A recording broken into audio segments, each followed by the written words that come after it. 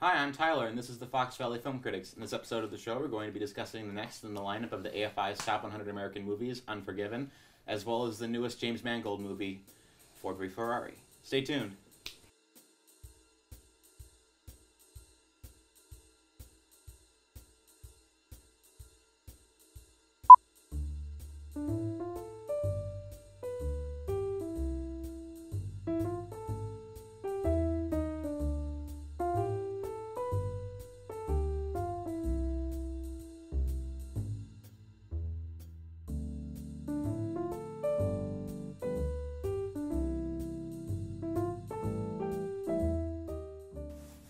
Hello and welcome to the show, brought to you by Groupthink Productions and FVTV. Joining us once again is Dad. Hi! And or Darrin. However you want to... I'm good with either. I'll answer for both. To both, rather. So tell me, Father Unit, what are your thoughts on Unforgiven? wow! One of the things that comes out in the film is that Clint Eastwood character really takes a turn when he starts drinking. Yeah. You don't quite get a feel for him. You know there's something there. So he is introduced in Unforgiven as a father of two. He's living by himself. He's a widower. He's raising the two children from that marriage. And as we get to know him, there appears there's something under the surface. There's something that we would learn about him in his past, that he was once upon a time a very, very bad man. Yes. And so, not to go too far into the woods or into the spoilers, but it's been out for 20-some years now, so, pick up a DVD and watch it. The story starts with a woman prostitute that just gets beaten and her face slashed due to a incident that went horribly wrong while she was performing, shall we say, the duties of her job. And because of that, her co-workers decided to band together and pool funds, and ultimately were looking to hire somebody to kill the guy that slashed her, because the sheriff in town, Gene Hackman, who was absolutely amazing, and I believe won the Academy Award for Best Supporting Actor. We're good here, and she's got, there's going to be compensation involved, and you'll get that, and so we're good. And they decided that wasn't good enough, so that's how word of that bounty, if you will, reaches its way throughout the West, and Clint Eastwood is being asked, would you like to go get that money? And thus the plot ensues. And he ends up teaming up with a young bounty hunter who doesn't know what the heck he's doing. And Morgan Freeman. Who was in the midst of really his career renaissance in that period. Just a couple of years before, he had done Glory. He was on the way to doing Seven, and the whole host of movies that truly defined him as an amazing actor. Bruce Almighty. Mm-hmm. Absolutely. But yeah, for me, this is probably my top tier of Eastwood. Okay. It's kind of hard to gauge that because Eastwood is so qualitatively all over the place. You go from Firefox to this. He doesn't seem to have any sort of consistency to his work, as some of his recent films have shown, like with Changeling and Jersey Boys. So essentially, what you're saying is that he never limits himself. He never limits himself, and occasionally he doesn't seem to pick projects that play to his strengths. So true, like Jersey Boys. Yes, you would think that for someone whose directorial method is, we'll do a couple takes. I'm sure it's good. and we'll put it together. Strikes me as a man who really puts a lot of thought into his movies, but Right, but I mean, it's just by reputation doesn't expect a lot of takes from his actors. He expects them to be ready to go, and figures their first run-throughs are going to be the ones that are going to be the keepers, and that's how he does it, and it works. yeah, I mean, here is definitely his kind of the top, because obviously his whole career has kind of existed in the shadow of the Dollars trilogy. Yeah. Which, for better or worse, because I mean, he then immediately turns around and makes movies like Hang 'Em High and Outlaw Josie Wales. Right. And a lot of those movies, they kind of feel samey, like they're trying to do the Dollars trilogy again. Like I haven't found one of them I like as much as I like the Dollars movies. Oh yeah, absolutely. I mean, it's one of those things that everyone builds up Outlaw Josie Wales and then Pale Rider, and I'm like, you go back and watch them, and they're like, well, man, there's no fistful of dollars. No, and for me, Pale Rider, looking back on it, knowing and seeing knowing a little bit more now, it's such a direct ripoff of Shane. And even the end of the movie, Preacher. Well, that's a direct ripoff. Shane. Sorry, and that's what he did. And so yeah, he continued to make to make westerns. And as we know from Argo, if there's a horse in it, it's a western. And so definitely that was there. And what was striking, 4 Academy Awards: Best Picture, Best Supporting Actor. I believe there was an editing piece that got in there too. And Eastwood was also nominated for Best Actor, but Al Pacino did Scent of a Woman that year, and he got his, I believe, first Oscar for that role. Hoo-ha, which is one of those things. It's like the Academy. Well, it was okay, and we should have given him you one before, so you get it. And I just think that Eastwood was so much better in this movie. I'm just not a fan of Scent of a Woman. Eastwood didn't get his Best Director Oscar until Gran Torino, I think. So okay, and yes, but certainly versus we're having this conversation in the midst of Eastwood getting ready and coming out with his latest, and so very appropriate to think about that and to contemplate that here he is in his 80s. Yeah, to be that vital, to be that on in terms of his continuing to direct, continuing to do. And even a couple years ago, doing The Mule as an actor, and still having the ability to do that, just remarkable. Holy smokes, that movie is so good. Yes.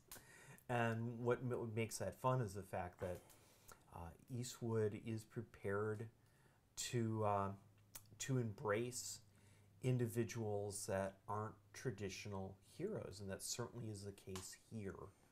And what's fascinating is that between the Eastwood character and the Gene Hackman character, it's like, boy, we really don't like Gene Hackman because he just does horrible things to oh good grief, I can't think of his name, the Englishman. Yeah, English Bob, Richard Harris, in that film. I mean, just beats him to a pulp because essentially English Bob was coming to kill those cowboys, and Hackman knew it and made a point. And it's like, tell your friends. And all the while, so it sets up Hackman as this someone that you just don't like, in that Eastwood, we don't know what to think about as the movie goes on. And we learn and we know, and we clearly see that he had quite a past himself, and that past allowed him to do what he did. And by the end of the film, he's basically the bad guy by the end of the film, and then yes, and then it just kind of has a fascinating fade where there's no consequences for anything.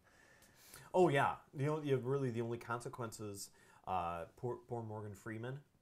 Oh. Yeah, he's the one that essentially faced the consequences from what took place, and that town was pretty lawless as it was, and again, The moment where he dispatches and addresses Gene Hackman, so to speak, and then yells out at the town, I'm a terrorist. I'm coming. If anybody comes after me, I'm coming after you. I'm coming after your wife. I'm coming after your kids. They pretty much left him alone. That's okay. Well, you have a nice ride back to where you're going. It's fascinating. This movie was the death of the Western. I mean, it's kind of fascinating that it's all about just the unveiling of such an awful character, and that coincided with the death of the entire genre. So, well, I think Quick and the Dead had more to do with it, but that's just me. You're telling me that Heaven's Gate didn't have anything to do with it? It had horses. Well, I guess it's a Western. Mm-hmm. That's all the time we have for this segment. Join us for the next segment. We'll be discussing Ford v Ferrari. Stay tuned.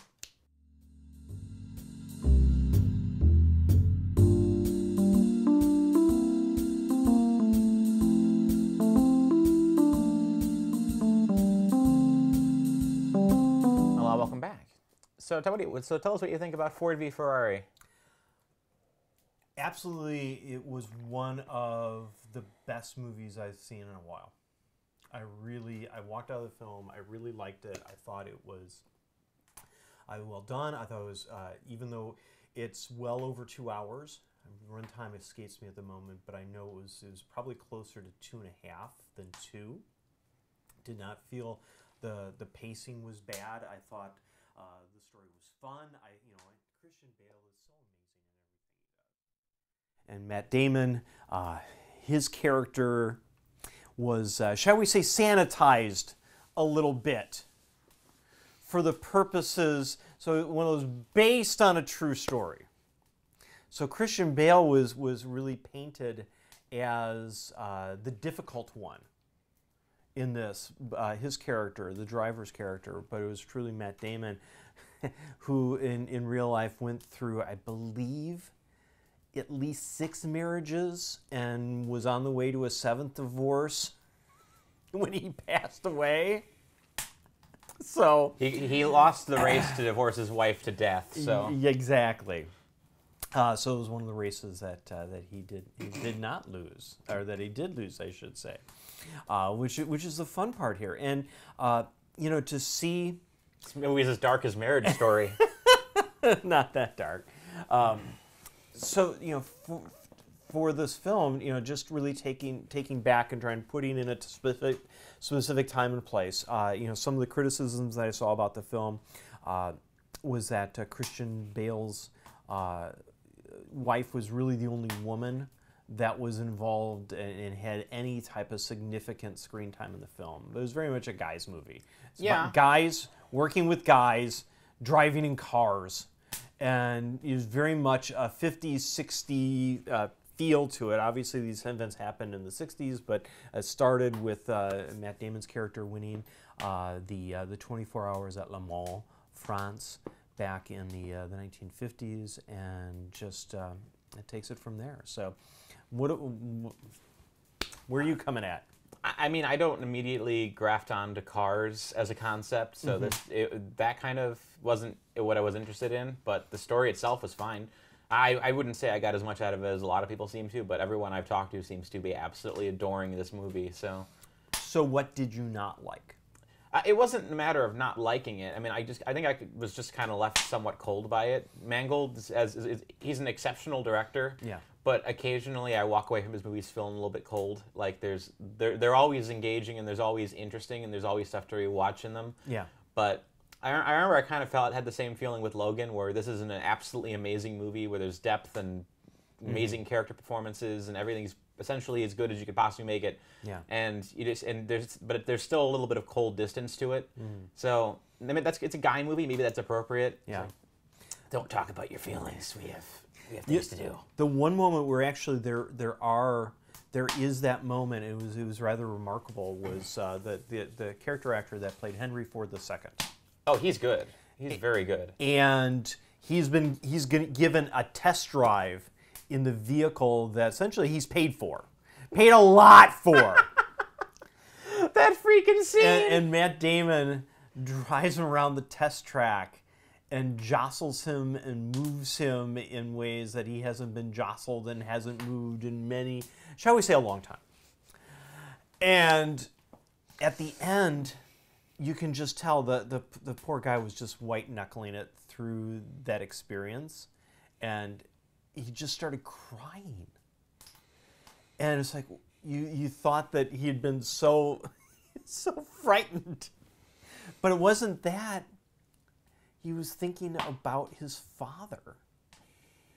And essentially, here we are.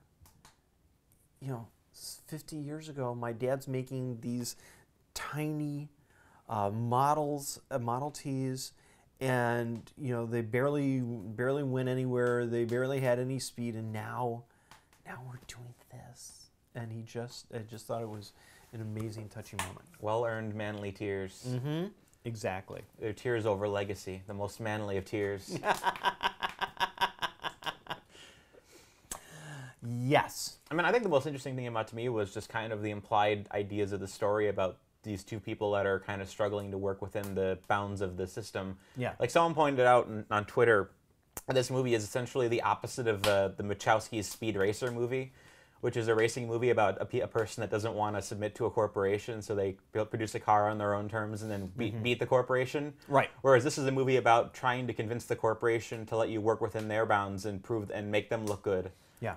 So it's about the internal wrestling of authorial intent versus corporate needs, and that ends up playing right up to the end where I don't want to say what happens at the end because it's sad and happy at the same time because every character basically gets what they want, but they don't get it in the way they want it. Right. So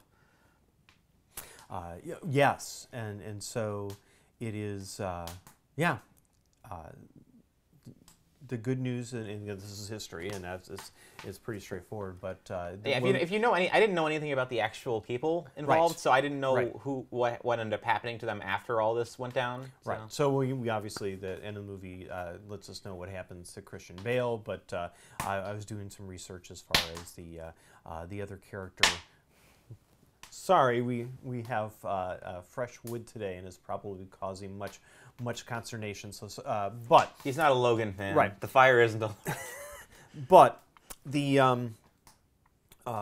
with the fascinating piece was that Ford versus Ferrari was the same type of shall we say piece that was going on within the team that was creating the car for Ford. Ferrari was handmade cars, very expensive, but incredibly well made, incredibly well put together. Whereas, as they said, we do more cars in a day than Ferrari makes in a year. Well, they knew how to make lots of cars, but they needed that specialty of that racing team to be able to do so, and to be able to do that on just a handful of vehicles. And based upon that, it was really that internal struggle. How do you of mass production versus artistry, and Ferrari had that worked out, and Ford had to figure it out on his own with his group. Yeah, I mean, I'm. It's fascinating to know that these people actually existed because this isn't some story I was obviously aware of. Right. Isn't there like a documentary of this on Netflix too? Yes. What was that called? I think it might have actually very similar to the name of this film, but or it might have been in the name of and I can't think of the racing team's name, and might have been that. Yeah. But I did watch it and picked up a little bit on in terms of the background as well. I'd never heard of Le Mans before. That race sounds. Oh yes, in the 1950s.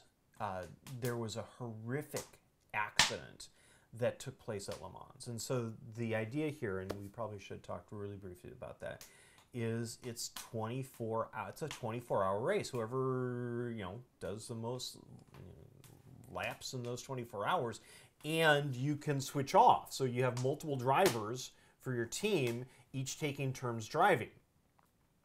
And so it's an endurance race, endurance for the drivers, endurance for the car, and how do you make that car go 100, 200 miles an hour and be able to do so for an entire day? So that's the difficulty. But in the 1950s, one of the German automakers, and I'm thinking it was Porsche, one of their cars that had an accident, and the car crashed into the stands, and just it was like just I believe 50 people were killed, 50 spectators were killed that day, and it was basically Porsche said, we will never race again. They just gave it up. We're simply not going to do it. And I believe to this day they still haven't, although, again, I'm not that close a fan, but it was just, that race has some really bad traditions to it. So it's specifically a maker's race. It's not like private car people. This is all the creators of the motor companies. Typically, yes. I mean, in the case here, we talked, they paid Ford to do that, but you pretty much got it. All right, that's all the time we have for this discussion. Join us for the following discussion, where we'll be getting this week's movie recommendation.